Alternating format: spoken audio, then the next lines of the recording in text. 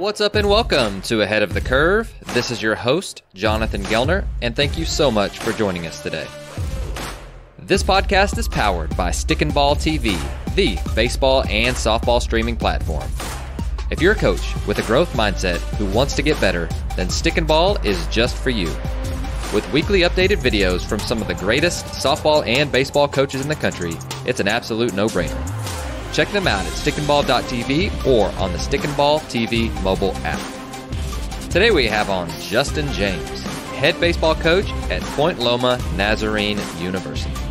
Coach James is in his third season as the head coach and returned to his alma mater to take over as the head coach in the summer of 2018. He has over 13 years of college coaching experience, including 2 as the pitching coach at UC San Diego, where he helped the Tritons to back-to-back NCAA West Regional Championships. In his first season as the leader of the program, James guided them to a 32-21 record, a pair of postseason victories, and into the final game of the NCAA West Regional number 2. The Sea Lions ranked as high as number 2 in the West Regional poll and reached number 14 in the national rankings. In his second season, it was cut short due to the COVID pandemic. And at the time, the Sea Lions were playing their best baseball, with a 3-1 conference record and in second place in the PacWest standings. So on the show, we discuss how they practice this fall. We go over program standards and how they utilize game-like practices to steal reps and get ready for the season. Here is Justin James. Coach James, welcome to the show. Thanks for having me. Excited to rejoin you again. No doubt. I'm excited too. And I'm really, last time we talked, you were just a pitching coach. Well, I don't want to say just a pitching coach, but you were a pitching coach. And now you're sitting in the head coach chair, the newly monogrammed ones with the logos on it and everything in your office, which are sick. But since that was a couple of years ago, and so I'm so thankful for our friendship since then. And I'm so thankful to be able to have you as a sounding board for different things. But I would love to hear. So, a couple of years ago, you actually came back to where you're at now, which is literally the most beautiful ballpark in the country and the most beautiful view in the country. So I'd love to, talk to our guests a little bit about Point Loma and, what it's meant to you, and then what the vision looked like for you whenever you came back and took over as the head coach. Yeah, so Point Loma is a pretty special place for anyone who ends up coming here. Specifically for myself, being a player, graduating from here, leaving, and then actually coming back again, it just means a whole lot more. It's a character-based program and school. It's a little bit on the smaller end, which is good for a lot of people. And it's just quality people on the whole entire campus. So it's very easy for freshmen to come in and feel a little bit more comfortable. Transfers come in, this and that, and there's just a whole lot more going on than just baseball, which I think nowadays it might be more valuable than ever, and pretty special. I got to work under a really awesome friend and teammate under Joe Schaefer, who's now at Northwest Nazarene, and he ran a great program here for a long time and taught me really some invaluable information and just how to go about your business, being a little bit more calmer in certain situations and stuff like that. And we have 2 different kind of ways of attacking it, but basically overall here, the player is very important when it comes to character growth and stuff like that. And that's continued from him leaving and then me coming back. I love hearing that. So I've never been a head coach. I think that, most people who get into coaching have aspirations of that at some point in their career. And so the next question that I want to ask is something that I've never experienced. So I love hearing the answer to. It's you go through the interview process and you decide to take the job. And then the next question is, what do I do next? Like I'm thinking, oh man, there's a manual for interview questions and you can talk to people about that, but there's not necessarily a manual of like your first 100 days in the head coach's office. So I would love to hear, what you did well, things that you would change, advice that you would give for anybody in a similar situation. That's a very, very valid question.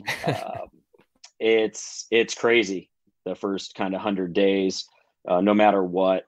And basically, when the first 100 days when I got the job, I wanted to, first and foremost, being back here and having experience here, was to improve alumni relations and get the fundraising going and start to set a different style of baseball that just from learning from different coaches and guys that I worked under, that I thought would be more of the direction I wanted to head to.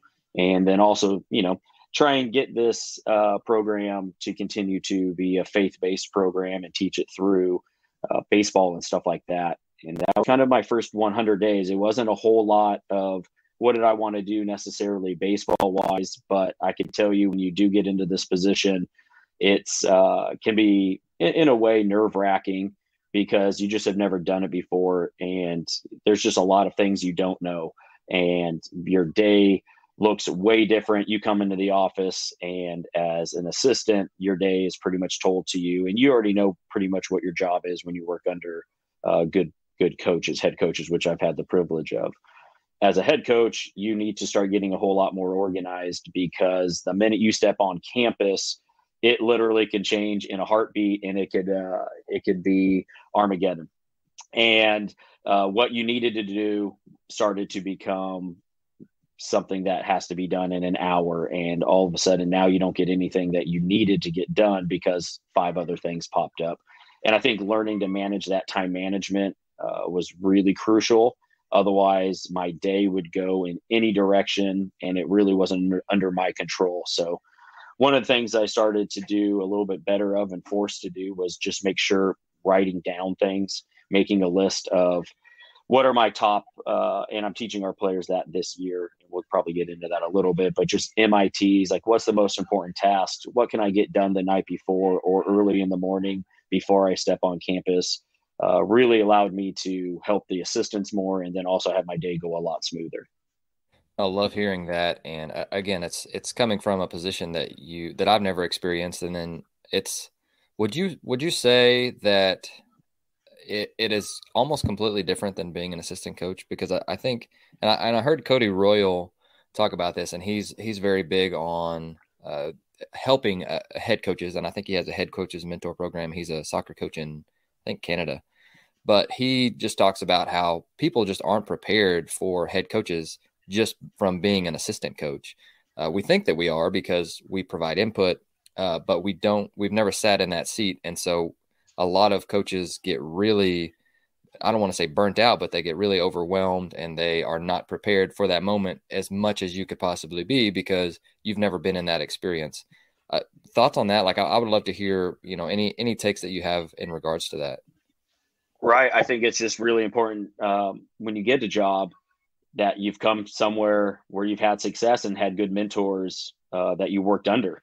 And I think that helps lessen the curve. Obviously, I think we all know when you work under someone really good, how they kind of handle the personal stuff for the most part, but just having a good skill set in terms of how to do team stuff and the baseball end of it really helps. So that no matter what, you're going to get your players better by these certain drills. And that's before you kind of make them your own. And that's kind of what I've learned is it doesn't have to look exactly like it did under Joe, or it didn't have to look exactly what it did under Eric Newman at UCSD and Steve Jones at New Mexico Highlands. But all of those guys are very, very, very successful, and they're doing it the right way. But I had to do it kind of my own way eventually. And I think the very first year, it wasn't that way. I think I was trying to do it exactly the way they did it. And, I don't know if that's the approach, but I think it's just kind of survival of that first year, get through it and start to understand kind of how you want to be and how you want to run your program and stuff like that. But there's no way coming from an assistant job in terms of moving to the head job that you can prepare other than being the best assistant possible you can and know every single aspect of a program, from ordering uniforms and, travel, the pitching side, the infield side, the hitting side, is just have a grasp of all facets when you're the assistant. So when you get jumped in to a head job, you can kind of help delegate that and have your assistants do the best job they possibly could. No, I love that. So one of the next things that I think, you speak about a lot, and that's, your standards and your culture that you're trying to build. And so I would love to hear, when you took over the job, was that something that you already had in mind of what you wanted, or was it something that you decided with the coaches that you had and the team that you had? Let me rewind just a second, but I think, there's two different parts of that. There's three. There's one that doesn't have anything that they probably won't work out very well. There's one that's like, I want this program to be the best part of me, and if I'm going to be hired or fired, it's going to be based on my standards. And then there's another one that is more of an all-encompassing thing, and not to say that either of those is right or wrong, but I think there's different ways that different people approach it. So I would love to hear, the standards that you put into place, and you're laying that foundation for year one. What was it? What are they? Have you kept them? Have they changed over time? But just whenever they think of you and your program, what are they looking at? What would we notice whenever we watched you guys play, and how you guys just collected yourselves off the field, and all of anything and all of the above? Long question, I guess. Yeah. So once again, working under a couple of different head coaches, they all had their own styles and stuff like that. One of the best things I learned while going to UCSD was learn under Eric Newman and kind of watch standards be done in a different way than Joe Schaefer did. And not one's better than the other, but it's two different perspectives. And I was just really impressed when I went over to UCSD of just how well it was communicated, and the standard was so high. And I just thought that was really exciting to be a part of. And then you come back here, and so you're starting to learn, and what do I want to be? What do I want to be known for, and stuff like that. And this is no different. It's starting to sound cliche, but you want to grow the man up, and you'll hear this pretty much in every podcast that you listen to, but you actually do have to hammer that down pretty good. So I tell recruits, I tell our players, like, I'm pretty good on the baseball end. If we're not doing what we're supposed to do, we can kind of fix that. Where I get the most irritated and frustrated, and probably spend too much time on at times, is when we're not doing some of those other smaller job type things, communicating well, being responsible, treating other people right, just like it would be like a job. I don't handle all those as well as I probably should, and still working on that. But when I took over, and we'll get to resources probably in a little bit, but I really liked Craig Rochelle's idea of reward good behavior, and in order for good behavior to continue to occur in your program. So we implemented three team values that we kind of go over. So our number one value that we do is zeal. Zeal is just good vibes, good positive energy, and enthusiasm for a common goal. I thought that would be a really good standard to have, and to look for that stuff on and off the field with our players. Then we have make it better. Make it better I got from Andy Stanley, who is a pastor in Georgia. And I love his leadership stuff. I love his podcasts, sermons also. I listen to both of those every single week, or listen to his sermons every single week. And when he does a new leadership podcast, I jump on that right away, and started all the way from the beginning.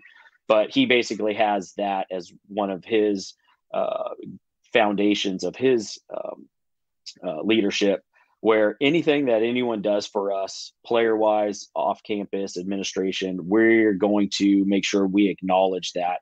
And what can you do to make us better in any way? It literally could be you see a piece of trash and pick it up. Could be cleaning up the cages. Could be helping a coach feed the machine. Just anything. And it's so broad, which I like it to be broad, so then we can have a lot of good examples. And the last one's glorify.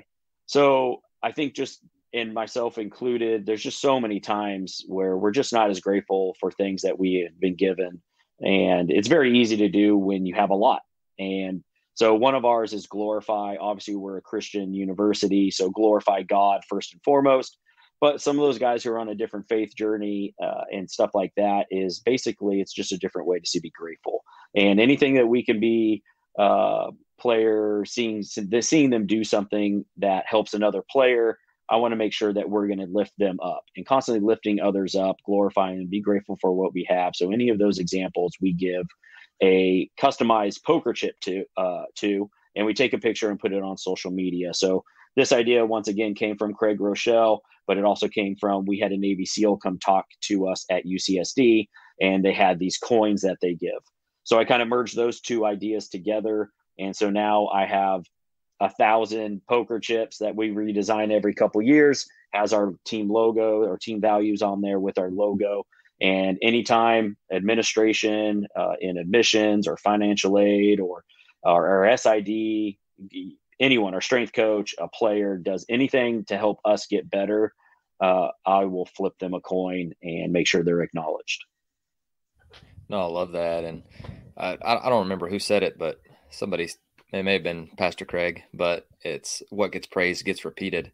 And exactly. I've been really trying hard about that. Like it's always been something that's on my mind, but unless we're intentional about it, like you mentioned, then it's really hard to be able to do it. Cause I find myself, I'm like, I want them to get better. And so I want to point out where they're wrong rather than, praising what we want to be repeated. And I've noticed whenever I start to do that, it starts to get repeated. So it's not something that's just cliche, but it's something like, oh, I want some of that. Like instead of the fear tactic of, oh, I don't want to get in trouble. It's, oh man, I want to be called out for doing something good. So I love hearing that. Well, it just, once again, when you're rewarded for something, you're going to want to repeat it. But then there's some guys who are not playing very good baseball, and this game can really beat you down. Well, there's other ways, and we're really big right now. We'll probably get into this again a little bit later as well, but just really a lot more process oriented. And like, what does that mean? It's a little confusing. It can be. And so like, these are things that help you become a better baseball player, even when things aren't going your way, result wise and stuff like that. And I do believe when you hit these three things we talk about, you will become a better person for sure, but also a better baseball player.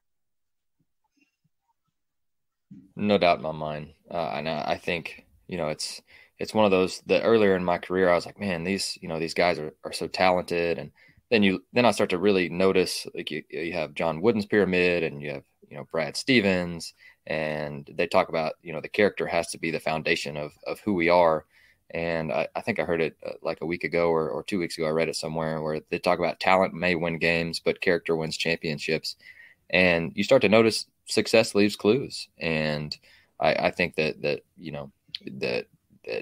only having talent won't win you necessarily championships, but also if you don't have any talent, then you're not going to win any either, but there'll be a joy to be around. But anyways, long story long, I did hear that the other day, and I was like, man, that's so good.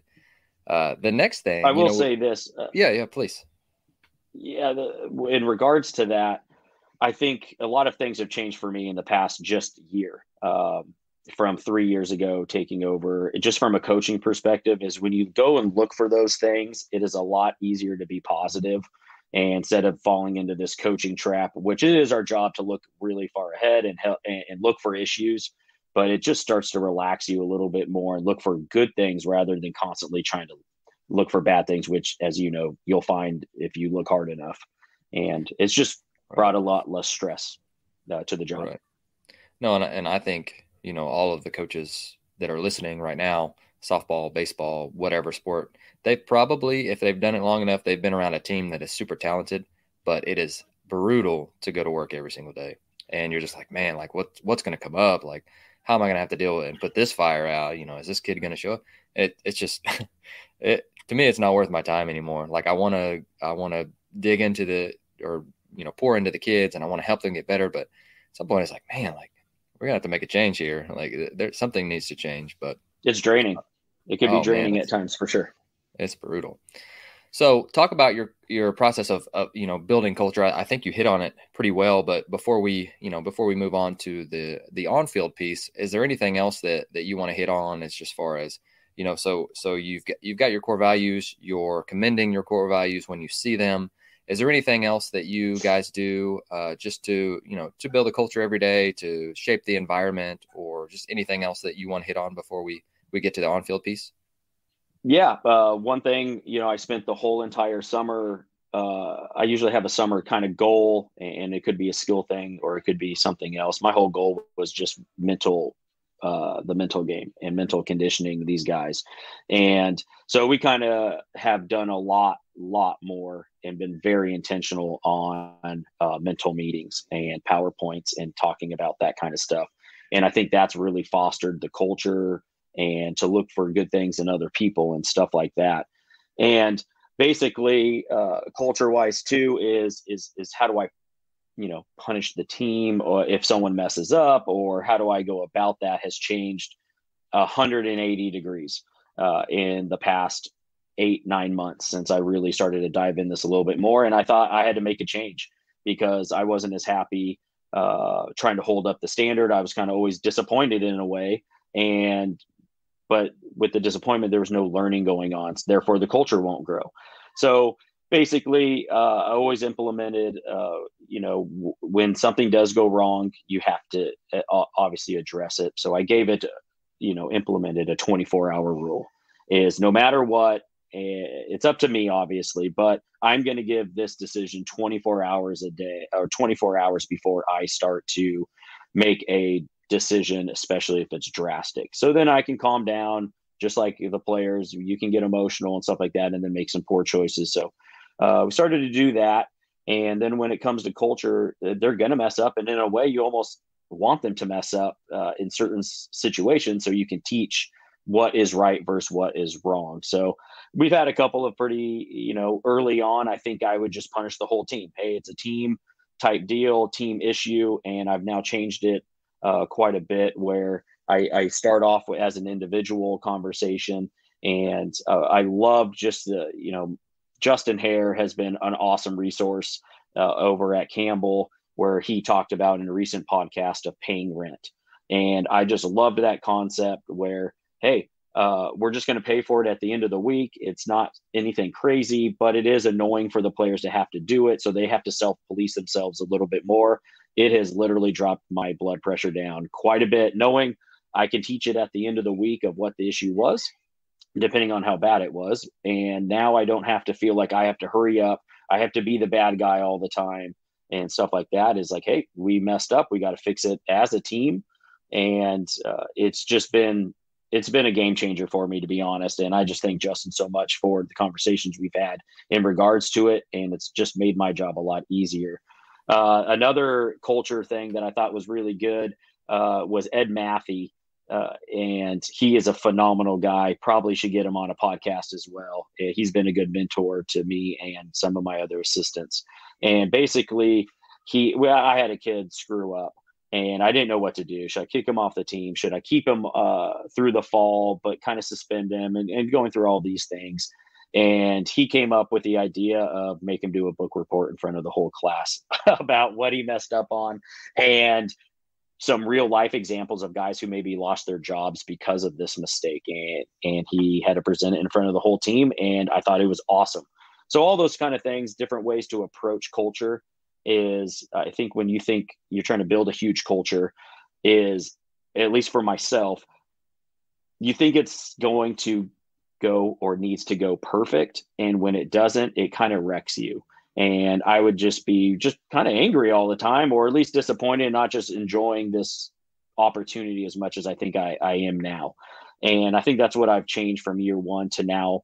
Year three is more learning, teaching culture, teaching good behaviors rather than forcing them and just being basically, an angry head coach. No, I love hearing that. And I think part of our job description should be the process of behavior change. And, in regards to the book report, in some ways, the player might have it may have been easier just to get rid of him rather than him having to do all of this stuff. So I guess you get to see how really committed that he is. I love that idea. And I even thought it was awesome. Yeah. Oh, I bet. And, you're growing him. And I even thought about like when somebody messes up, making them give a team apology in front of the team instead of like just running or whatever. Like, you're late to class or whatever. One of the first warnings would be like, hey man, like you got to apologize to the team. You got to, that's part of your like you said, paying rent. And that's even hard. Like I think that's minimum required, but I think that may be something that I try in the future. But I do want to go back to the first thing that you said, which is, and let me rewind again. I'm getting ahead of myself because I think that what you're doing is really exciting and really cool. And Saban talked about this a lot too. He said, we want to get onto a kid and then we want to kick them off the team, but it doesn't necessarily change and help them grow into, the man or woman that we want them to be. But, with paying rent, can you talk to us about and give us an example of what you mean by, like, at the end of the week, they have to do X, Y, or Z. And it doesn't have to be a real world example, but just something that could give us just a more of a concrete understanding of how you do that. Right. So once again, I took this from Justin Hare. And so he's a stud.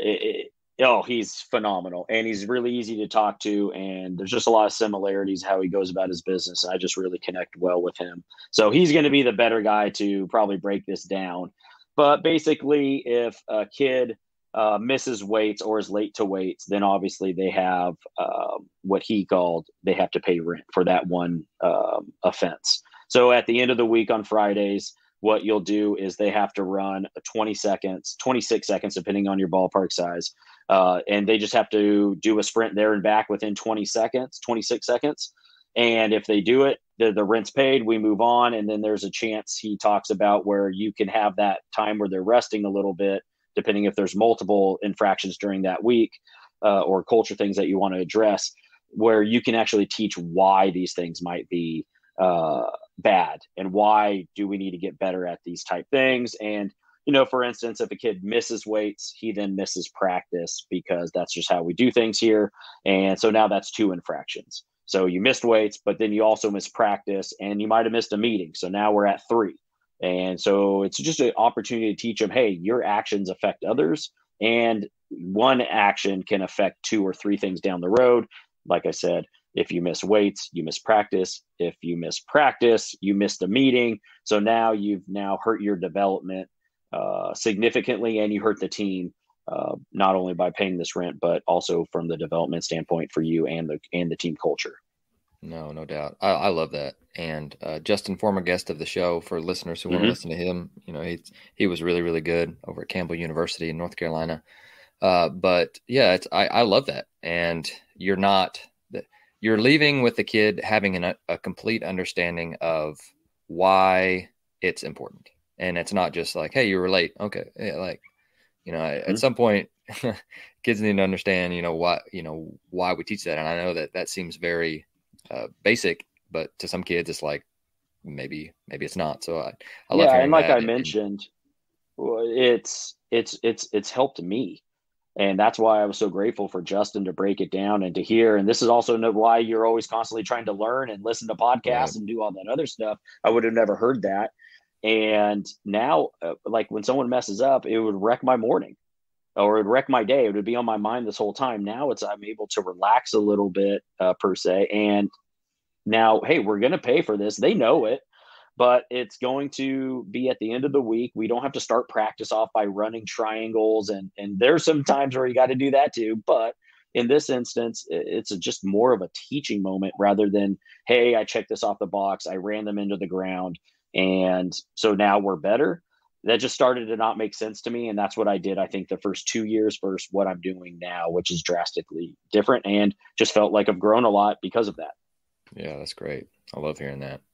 So the next piece that I want to get into is, as I know you're obviously a well thought out person. I think anybody who's listened to you for at least the last 20 minutes knows that you're very intentional with what you do. And so I'd love to hear, what have been your time restraints this fall? How have you decided to spend those? I know that like different parts of the country are dealing with testing and COVID as well here. And it's a little bit different than in California versus New York versus, state of Washington, whatever. So I'd love to hear just, what your time looks like this fall. What have you chosen to really spend a bulk of it on? And just kind of walk us through your calendar, if you don't mind. Yeah. So last year was a complete dumpster fire, obviously here in California, but I think we made the best of it. And it didn't necessarily pay off, in how we played. There's a lot of different elements to why it was a tough year, but it really changed and woke me up to there has to be some changes going forward, and how can we make it better was the goal. So, like I said, in the summer, I've had some talented players. Maybe they got a little bit too old. It's very hard to manage 24-year-olds. I don't know if they should be playing college baseball. I'm not really sure, or certain some shouldn't be. But so I was like, okay, I have good players and we have a great program and I have good kids off the field. So what's the missing piece? And so I was like, it has to be the mental side. And I was teaching the mental side, especially on the pitching side. But as a team thing, we were going over a lot of these mental skills and concepts and stuff like that. I just looked in the mirror and I said, you know what? I might be teaching the right things, but I'm saying it completely the wrong way. And I need to be way more, and the word has just been intentional with it. So basically, we've had a clean fall. The testing's been super easy, and we have no restraints with that. So when we first get back, it's 8-hour weeks, and 4 of ours can be strength and conditioning, which we max out. We lift 4 days a week. And then we have 4 hours of baseball stuff. In the past, it would be straight baseball for the most part and talk about some things here and there. This year, I have made it a point of emphasis to have more classroom time than I ever have. Saturday morning breakfast, mental meetings and stuff like that has been a game changer for the players and for myself, because I get to work on myself while teaching them these skills as well. So that's what's drastically changed from what year 1 and 2 to this year. Or I don't even know what year this is, 3.5 COVID. I don't know.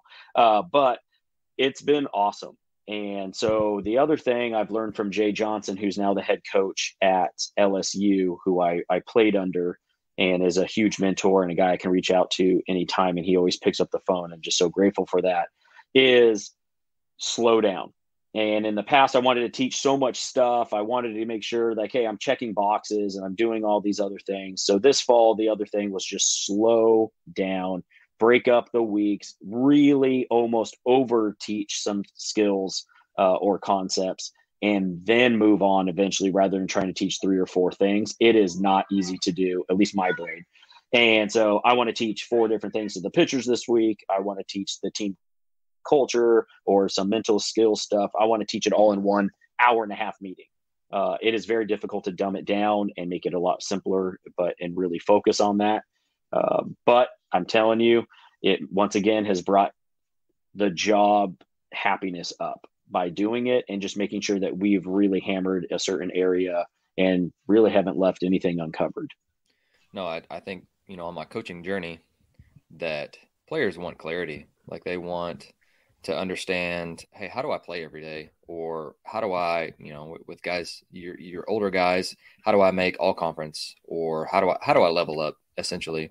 And unless we're really providing clarity for them, then they're going to have a hard time, because there's so much out there right now. And I mean, it can be a gift and a curse, because you can learn a bunch, but you can also have your attention diverted to literally 1,000 different directions. And, I think most kids are on TikTok and Instagram more than Twitter now, but it's like, man, it's really hard to learn in 30-second snippets. But if we want deep learning, I think that you're doing an awesome job with that. That's amazing. I think what's also helped, I don't even know if it's helped. It's just, hey, I think I was doing it wrong. I think we were teaching the right stuff, but there's always a make it better way. And I just think we're doing that now. And I don't think you can do this. You're kind of addressing new head coaches and stuff like that, which I still am. Is what can I do differently to get through to these kids and them have even a better experience than they already have? Were our guys already having good experiences? Absolutely. Have we had success? Absolutely. But how do you improve that? And I just looked in the mirror, and I just think there's just different ways to do it. And I think we're doing it right now. And I'm excited that there has been a change from year 1 to year 3 and stuff like that, because I think the program's better for it. I'm better for it. And the family life is better for it too. Oh, that's wonderful. I love hearing that. So with the clarity piece too, and I wanna dig in on the mental side. You said you've taken the last year or so to really dig into that. But preceding both of those things, you actually sent me a book a couple of months ago, maybe a couple weeks ago, and it was absolutely phenomenal. Uh, I went through it a little bit after you did, but you bought it for your entire coaching staff. Tell us what that book was. Tell us how it changed your life, and tell us how it made your life better. Yeah, so that was the elimination of hurry.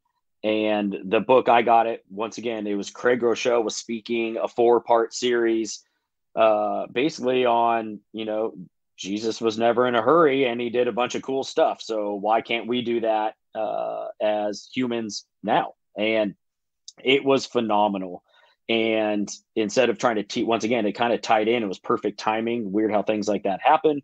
But basically, what it was don't be in such a hurry to teach 5 different things and stuff like that. And how do you eliminate hurry? When you're hurried, it hurts your faith, but it hurts really everything.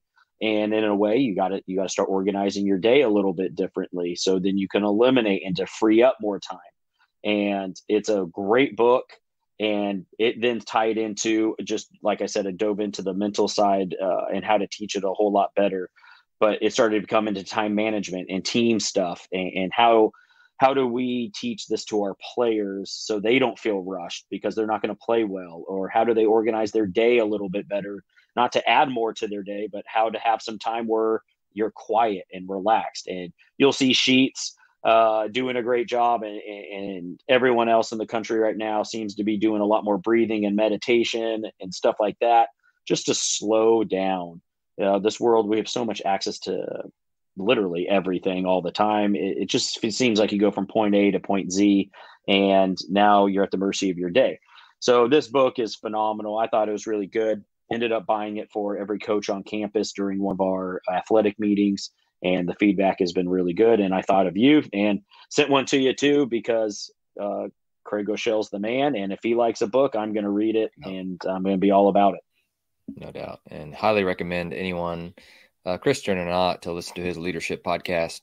Really, being the leader of such a large organization, and breaks it down into 20-minute, segments I think once a month. They're at 100 episodes now, but really micro details on, how to run an organization, and from the macro and micro level, which is really, really good. So with the clarity piece, what have you really had to scale back on? And there's so many things that we can do, but what have you really chosen on back to the micro level? What have you really chosen to focus on this fall? We talk about baseball being a game of fundamentals, playing catch and putting the ball in play, and all of those things. But at the end of the day, we are all judged by how well we perform on a field. So it's like that delicate balance of, we want to do simple things really well, but we also don't want to get caught, for lack of a better term, with not having prepared for certain situations, which we could spend all of our time on preparing for every situation that comes up. So being the head coach and the leader of the program, what have you guys chosen to really simplify and break down for this fall, and adding layers to it as you go along, if any and all of this makes sense? But I'd love to hear, how you guys are spending that. Yeah. So with COVID not playing a bunch of games, I thought we just had to play more baseball, real baseball. And how can we practice but yet play more baseball, I think, was clarity. And this is going to sound super simple, but how in the world do we throw more strikes? How do we catch the baseball? And how do we hit what we're looking for? And how simple can we possibly make this? And a lot of it has to do with kind of just more external based training, which I believe in hardcore, especially from the pitching side, and getting out of the way a little bit. So some of the stuff that's, that we like to do is that I really wanted to hone in on this fall was off speed outs.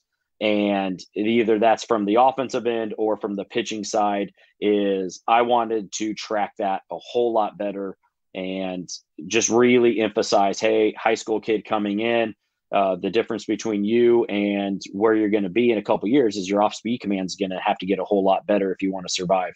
Our conference is pretty gnarly if you're throwing a ton of heaters. And obviously you have some guys who are plus heaters, but if you do that, it's going to be a long weekend. So you're going to have to be able to get better at that. So all we did is put an emphasis on it and track it. And it was more of myself doing a better job of tracking it in a little bit different way. And so I just give them feedback, simple feedback of how many off speed outs did we get this inter squad versus how many times were they waste pitches. Offensively is the first couple of weeks, keep it super simple.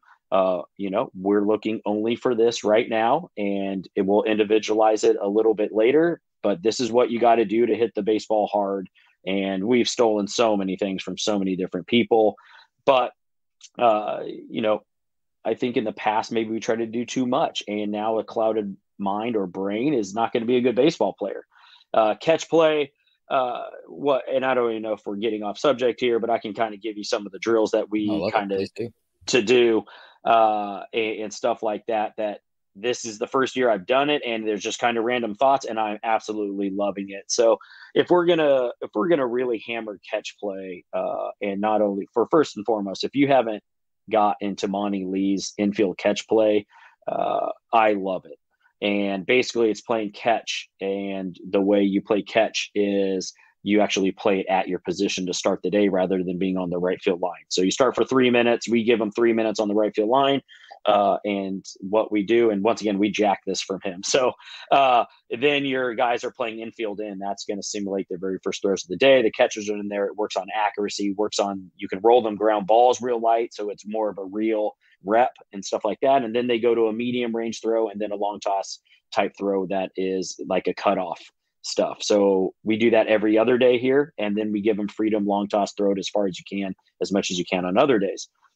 And then we jacked JT McGuire's outfield pro step stuff. That's what our outfielders do for their throwing program, and it's helped with their technique and accuracy as well. So one of the things I'm pretty stoked on that we've done is we started to use the junior hack attacks in a whole lot more efficient way.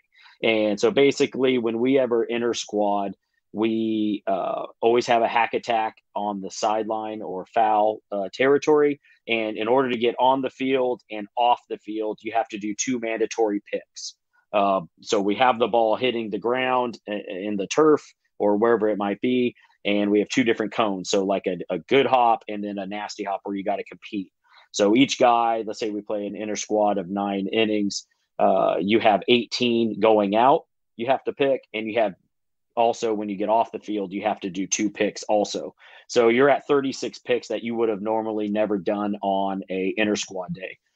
Today, what we're going to do is we're going to have the hack attack set up in our inter squad. And what it's going to be today is infield pop-up. So you got to catch an infield pop-up before you're allowed to go back into the dugout. And I haven't done it where you had to get both picks right to move on. It's not like a graduation thing. Eventually it might get that way. But as of right now, it's just 2 attempts. And then you're allowed to go in the dugout, and it hasn't sped or slowed the games down. And now I know, hey, we've worked on pop-ups. With this individual guy, pop-up priority, one guy might only get 3. Is now I know he got 36, and we do that every single time now going forward. I've been loving that. And you can make any scenario up you want to. Could be tag plays at second, be tag plays at home. It could be just quick tags, catching it from a catcher. How fast can we get? Hack attack's endless, as you know. Another thing that we implemented is my favorite play in baseball, and I keep telling all of our players, my favorite play, obviously 3-run jack is awesome. My favorite play in baseball is a first baseman picking a ball, or picks in general. So anytime an infielder, especially first baseman, we call him error saved, is every time he picks a baseball, I get excited. I just know it's such a game changer, and I don't think people realize how much of a game changer it is. And we want to do the sexy, hitting doubles and all that stuff. Obviously, we all love that stuff. But when an infielder picks a baseball, I mean, it is celebrated in this program. And I've implemented 30 picks every single day for first basemen. No matter what your day looks like, you have to get in here early or after to get those done, or in between innings. And so we've just been doing a lot of that, and then just a lot of process stuff from the pitchers. I spoke about it at the ABCA convention and stuff like that. We do a drill called the 2-minute drill, where I get them warmed up, and it's simulated like they started a game. So they just start their day they normally would. They're warmed up, and so it's not like they're going in there cold. But then they sit there for 2 hours in a real game, and then all of a sudden they have to go get hot, and it might be a next batter situation or 2 batters. So what I'll do is they'll get warmed up. They'll sit in the dugout. They'll either be shagging, and I'll yell a random name. I'll start the clock. Hey, you got 2 minutes. It's going to simulate. You have 2 minutes, and then I'm going to go for a mound visit, and you're going to come into the game. And you see these dudes run like crazy. They don't realize how much 2 minutes actually is. And they're going to have a routine. What am I going to do? Am I going to panic and throw 4 balls off the top of the screen?